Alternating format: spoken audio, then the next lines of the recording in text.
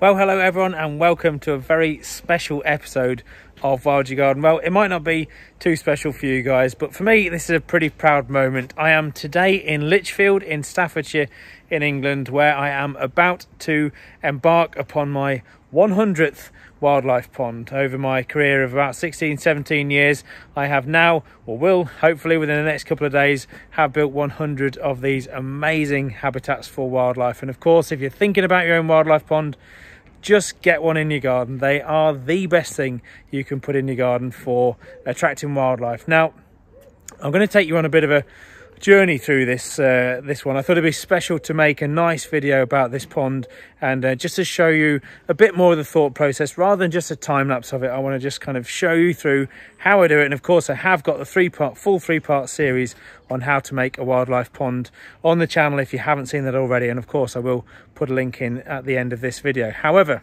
I wanted to show you some of the detail of what we go to, or the lengths we go to create these habitats for wildlife, and how they are an absolutely incredible resource within literally hours of being installed and already attracting wildlife. So, but I want to show you a bit of the garden first, because hats off to the couple that own this garden. As I say, I mean, this is a lovely sort of Victorian, you can't really see it from here, but a Victorian semi-detached house in Lichfield, and it's absolutely beautiful, this garden. I'll put a little picture in now of what the garden used to look like when they first moved in some 2 or 3 decades ago, and what a transformation. I mean, you've got this fabulous apple tree here. Of course the digger wasn't there, that's ours, that's coming in. There's so much habitat for wildlife in here, but the pièce de résistance, I think, is as you get down this part of the garden, where they have got some lovely features, got some lilacs, some buddleias, and just look at this. I mean, these are all evening primroses, and I'm told that the garden is of course not looking its best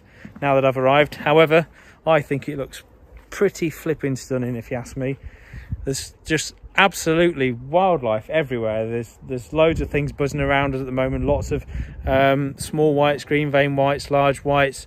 There's holly blues flying about, butterflies. There's bees everywhere, hoverflies everywhere. There's lots of poppies that have gone over. You can hear the seeds in those. I might, if I can, try and film some of these evening primroses opening up later. As their name might suggest, they completely just open almost in slow motion as the evening approaches. So I'll try and film that for you.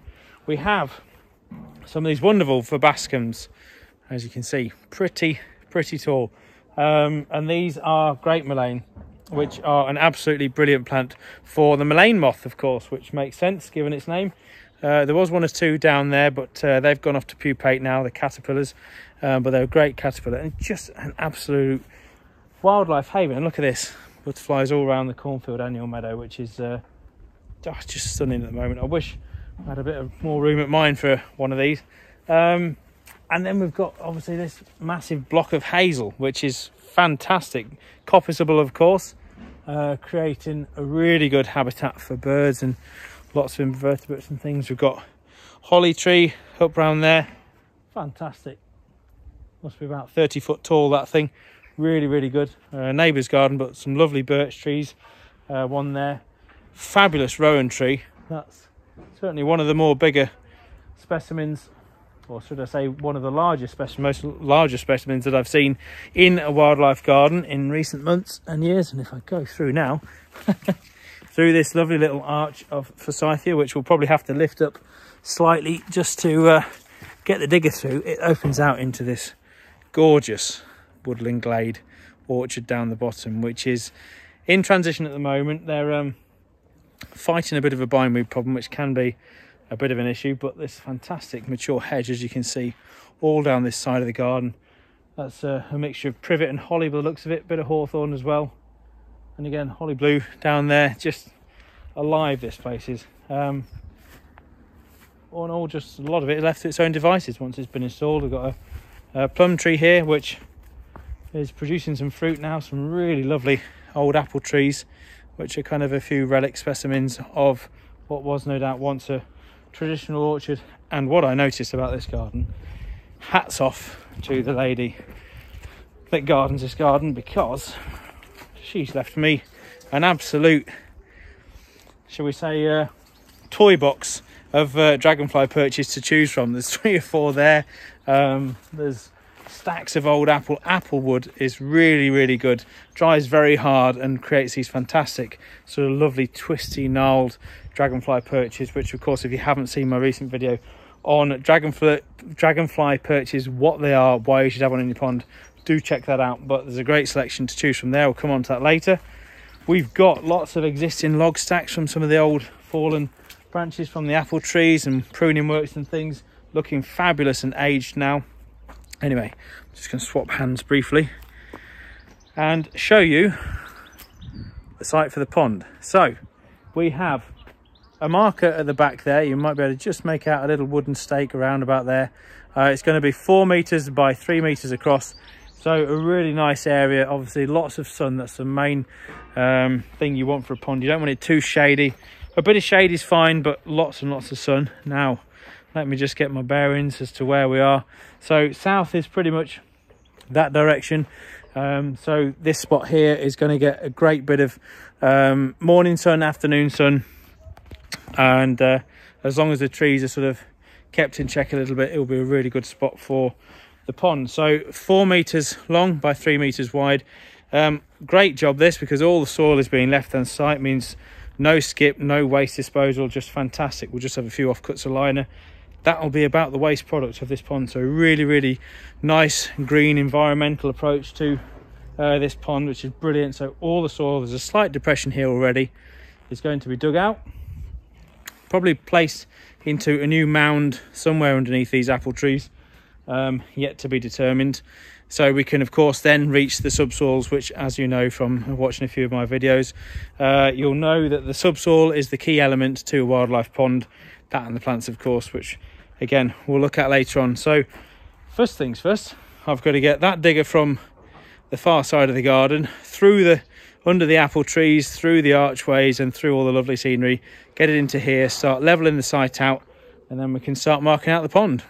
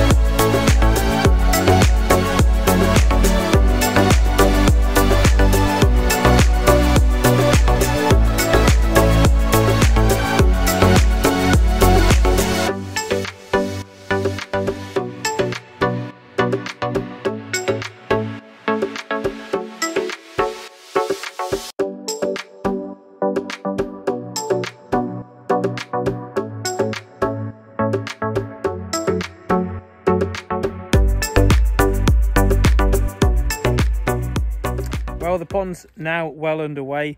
We've marked out the 4 by 3 metre length and width, and after a fair bit of digging, there was a lot of topsoil.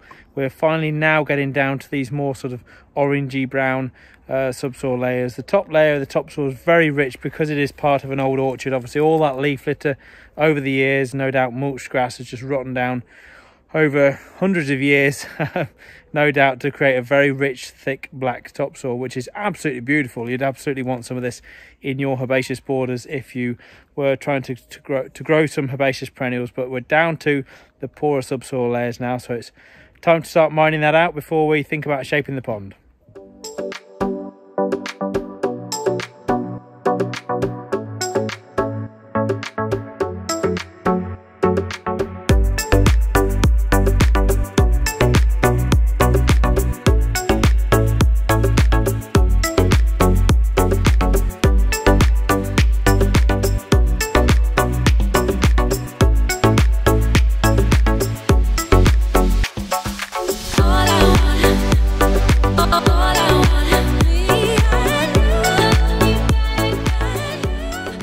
Okay, so that's the pond well and truly dug. We're nearly at 1 metre in the bottom, which is almost pure sand, so a really good subsoil for putting back into the pond once it's had its liner fleece put on top. And as you can see, we have the first roll of fleece here to go in, so we're going to put an underlayer in under the butyl liner to protect the liner, of course, and then a layer of fleece back on top to protect the liner again from the subsoil, which we're going to put back in the pond, which if I spin around here, you can see we have a very nice pile of now, which is looking absolutely wonderful, very, very sandy.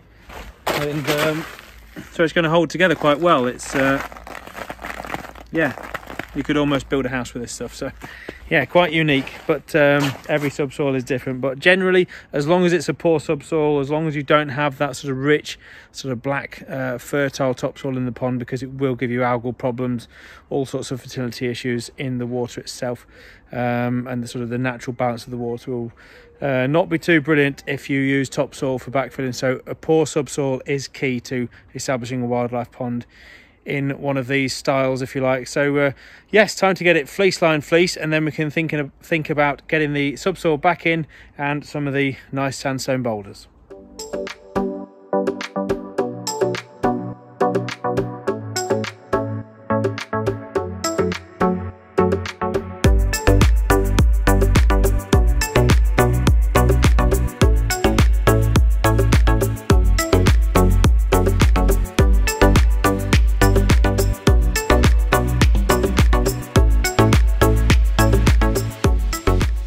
Well, that is the pond fleeced, lined and fleeced, and now it's time for these wonderful sandstone boulders, which I just used to retain the subsoil where it is a bit more, or a bit more of a vertical side on this edge, if you like, on the deeper part of the pond, which comes up to a shallower bay here, which is where we'll have the cobbles.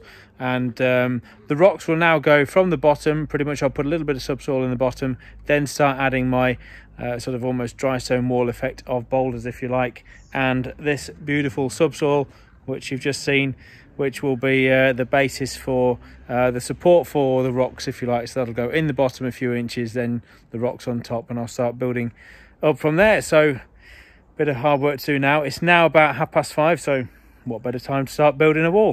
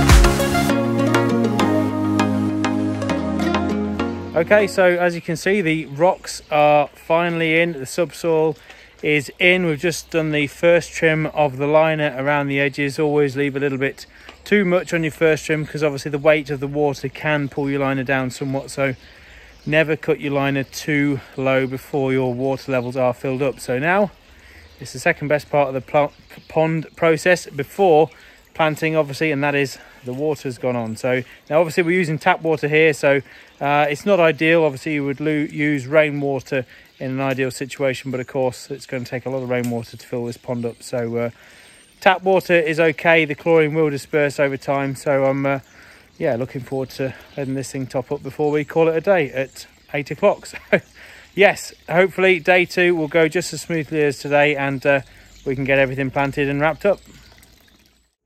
So it's day 2 here on Wildlife Pond 100, and gorgeous day. It's nicely sort of overcast, not too hot, perfect for working in. And we've had a bit of rain overnight, however not this much. We left the tap running, of course, last night, and the clients have switched it off before they went to bed, and put it on again this morning, and that has nicely filled up to almost where we want it to now. We've got a bit more topping up of soil to do around the edges to just lift the liner up so we can get a bit more water in the pond itself and just cover a few more of those cobbles on that beach at the far end, which of course is designed to allow 24-hour-a-day access to all the sort of creatures that are going to be visiting this pond: hedgehogs, foxes, you know, all the reptiles and amphibians as well, hopefully. So fingers crossed that's going to be a nice little space for them to come and obviously bathe and drink from as well. Birds in particular need a little bit of an open space around the margins of the pond, hence why these cobbles go in to create a bit of a beach. And to top it up, we actually use a mixture of tap water, which of course is not ideal with the chlorine content. However, it was really the only option to get this filled up with enough water so that we could plant it today, of course.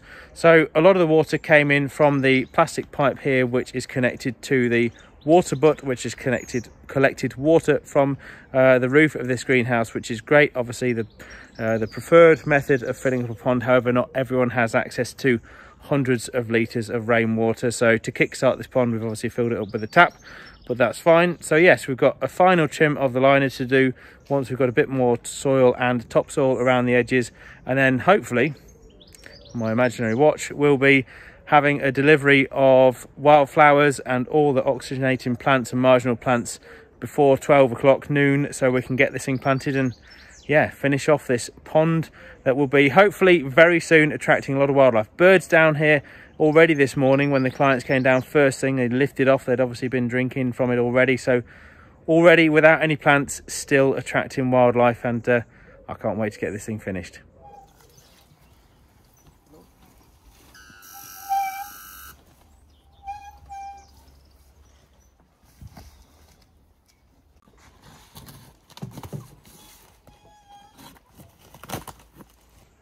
So the rain's arrived a bit early, however we have taken delivery of the plants, which are being unpacked as we speak. We will be spacing those out shortly. I have lots of oxygenators and lilies and things around my feet, so I'm going to start putting those in around the edges in a moment, and then we can start spacing out the rest of the plants. So I always do my planting in 2 phases, one with the marginal plants, the aquatic plants, that's everything like water soldier, fringe water lily, hard rush, the hornwort, of course, which is the oxygenating plant, which is absolutely essential in any pond to keep the water clear. The surface, what I would call the scum at the moment, is just the air bubbles that are coming up from the subsoil, so that's not a problem. That'll clear within a day or 2. So yes, we are just finishing the final trims of the liner, and then we are ready to get planting.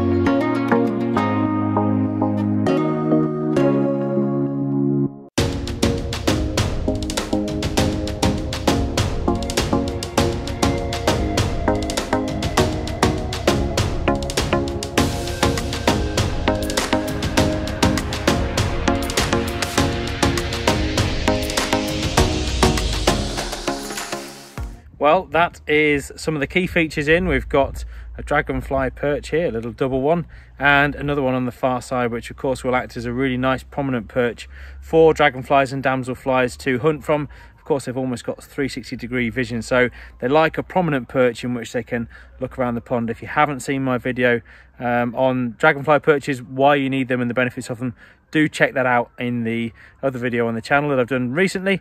And as you can see, we have lots of boxes of plants, which is music to my eyes, shall we say. So I'm going to start spacing those out now. I've already got the fringed water lilies in, and the hornwort and the water soldier. And for a full list of all the wildflowers that you will need in the pond, please check out the 3-part video, how to make the ultimate wildlife pond, on the channel. Just go to the pond section in the playlist and you'll find it on there, no problem at all. And that will list all the definitive species that you are likely to want within the pond, the different varieties of plants, the submersible plants, the marginal plants, the wet loving wildflowers, and the floating leaf plants and all of those. So it explains in more detail.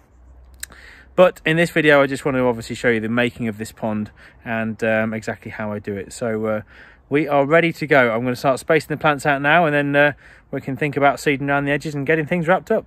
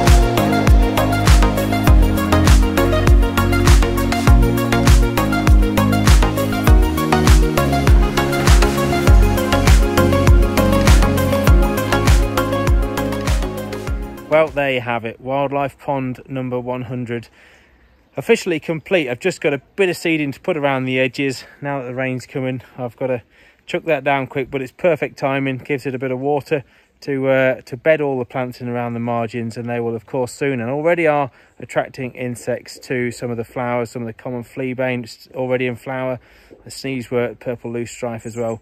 So really already looking like a nice, fantastic habitat for a lot of wildlife. Now, I know what you're thinking, the top of this water looks a little bit dirty, which yes it does. This is just the froth from the subsoil coming out of the water sill, the air bubbles if you like, coming to the surface and creating a bit of a foam on top. But within a couple of days that'll be clear, the water will be clear, the oxygenators, the hornwort of course, will start doing their job and making this a really clean and wonderful habitat for so much wildlife. I can't wait to hear from the clients what will be the first insect to turn up. My betting is probably pond skater, but we shall see. I know there's been birds already, as I say earlier this morning, around the pond, and that means that obviously on this kind of marker in my wildlife career that I've created 100 wildlife ponds, there have been thousands of plants installed. I'll work out some figures at some point. Lots and lots of dragonfly perches, and of course many habitats across the UK. So if you take nothing else out of this video, please do just get a pond in your garden. They are the best thing you can do for wildlife, and they really are such a fantastic habitat, if you haven't already heard me say that a million times before.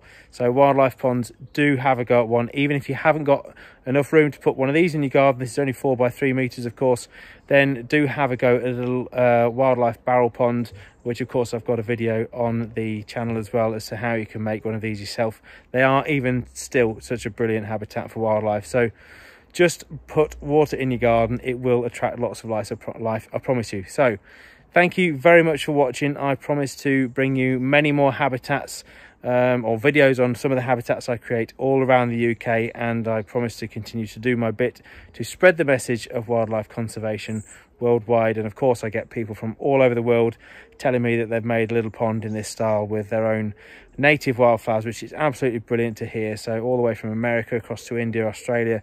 Thank you so much guys, I really appreciate the support, and keep doing your bit for nature. I'll see you soon.